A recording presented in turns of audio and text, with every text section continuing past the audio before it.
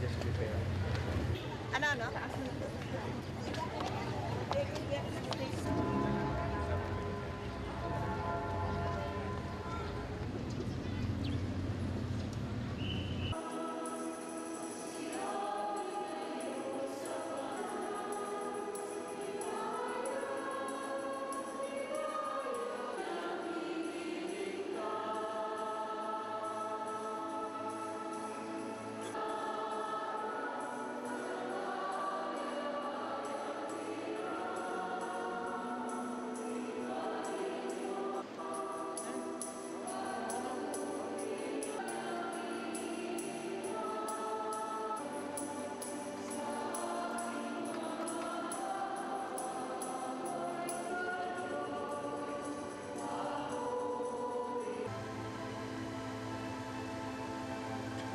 But for his sake, I'm glad that he is now at peace and with the Lord.